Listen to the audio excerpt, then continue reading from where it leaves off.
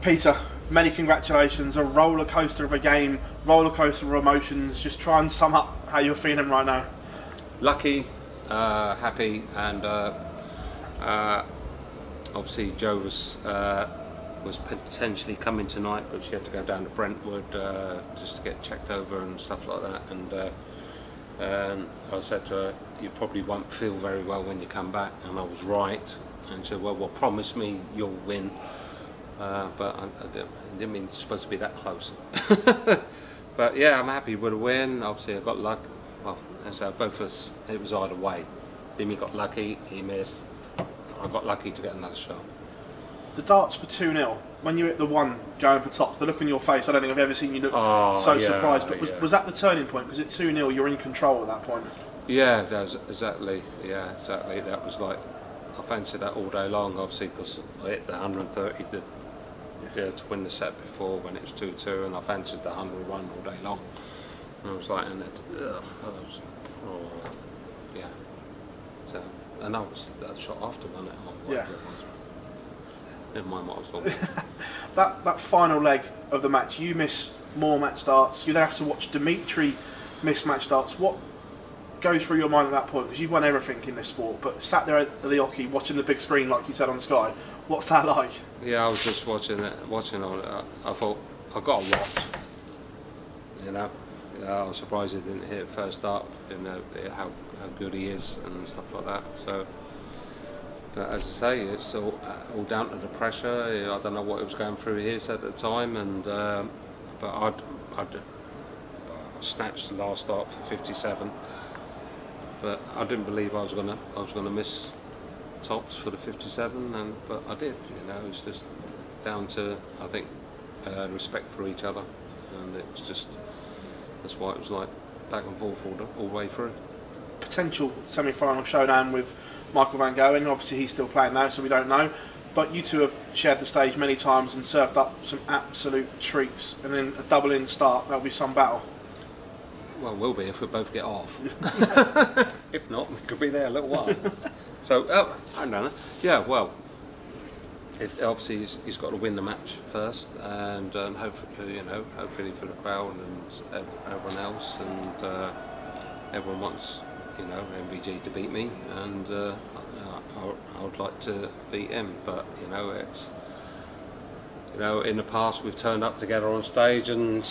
It's not done anything, has it? But we have some crackers. But hopefully it'll be a good one. Yeah, many congratulations. Cheers, Ben. Peter, was there a point where you thought you'd maybe blown it after those mismatched darts there? Yes, yeah. And I thought, done it again, done it in the match play, and that was going through my head. And as soon as I wanted the 20, obviously after he missed, I went right. Get out of your head. Just clear your head and just throw for it, and went in like the World Championships last start. Nice to get a bit of revenge from the match play. I know you obviously had the Euro Tour final, but in terms of an amazing... Yeah. That's obviously this is more of a, it's definitely a major that I want to win, and so yeah, that's instead of European, no disrespect to Europeans, but you want to win this one. Do you feel like it's going to take a strong performance to stop you picking up this title this weekend? Well, I don't. I know the average was terrible, but yeah, it's obviously whoever wins this match is whoever's in the semi-finals. It's going to be a hard game because they've all played fantastic to get there. So so it's great for the crowd, just the top four in the world. Well, not top four in the world, the four people left. Get myself in poo. Peter, these battles with Dimitri, they're becoming a bit of a running theme in the majors this year, aren't they? Yeah, well, tell him to move up in the rankings or something. I can't move any further. I'm number one. Yeah, tell him to move up the rankings and he won't run into me and he can push everyone else. But that's I'm the old guy in the sport still left and up at the top, and he's the youngster who's going to be, and plenty of the other youngsters like Luke Humphreys and all the other guys like that. The Josh Rock, who's doing magic stuff at the moment.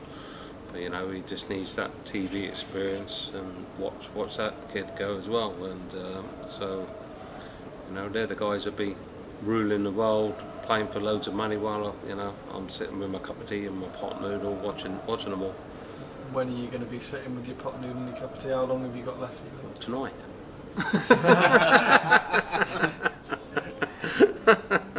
How long I've got? I'm going to go on a little bit further than Gezi said. That's the first interview I've listened to. I don't normally listen to. I thought, oh, he's going to give up in 8 years. I'm thinking, I'll only be 60. I can still rule the roost. So yeah, I don't know until Joe tells me I can stop. Cheers, mate. Cheers, guys. Thank you.